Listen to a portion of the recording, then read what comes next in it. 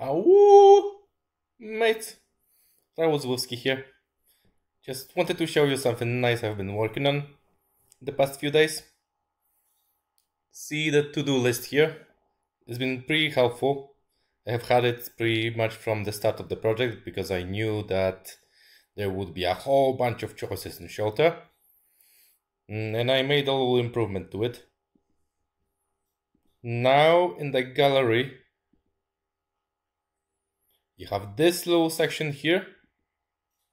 Look! It's a flowchart.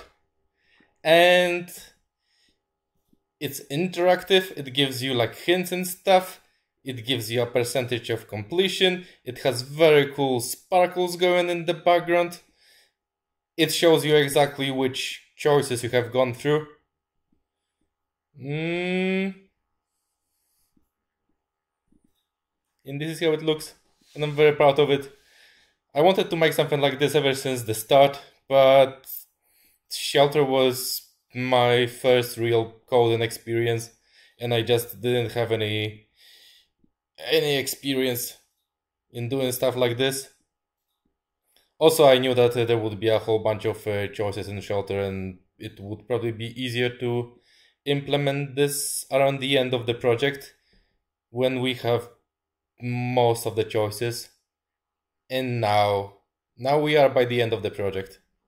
It's not that far to the end, so I thought now would be the best time to do something like this, and I'm very proud of it. Here, for example, I called it a whole bunch of flexibility for like unlocks and secrets and stuff. Like, this is the late afternoon choice where you can go listen to the stories of the prospectors. So it's that scene with Teak and Max. You can have the very first scene from Shelter, the dog conversation. But at this point in time, you also have the unlockable dream sequence with Barry. And for as long as you don't have it unlocked, it is here. It is going to appear here once you unlock it.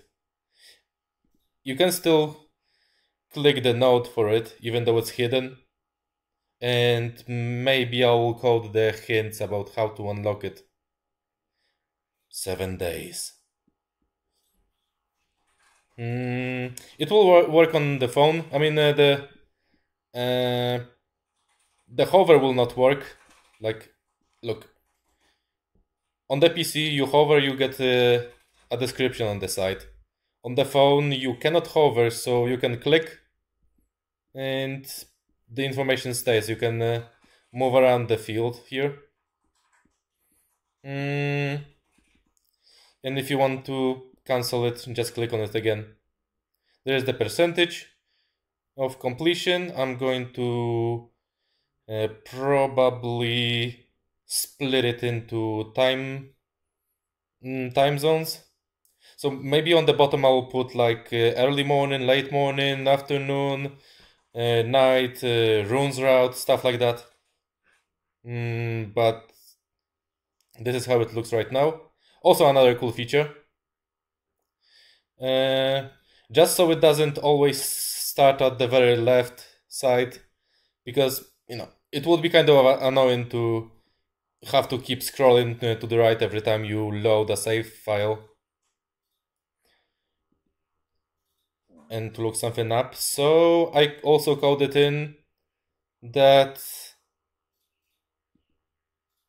Oh, look, it's in the quick menu here. That's really cool.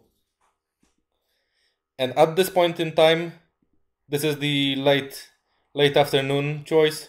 If you open the paths here, it starts around this time, around this spot in the flowchart. So yeah, I think that's pretty much all I wanted to show you. I'm very happy with the light effects in the background. Sometimes I just like to look at it like it's a screensaver or something. It looks especially nice on those empty nodes. Okay, that's it. I hope you like it. I'll probably post it in the test build for the level 3s in not too long. But I'll iron out a few kinks before that. Add many more like information boxes to some of those nodes. And yeah, let me know what you think after you get your paws on it. Oh!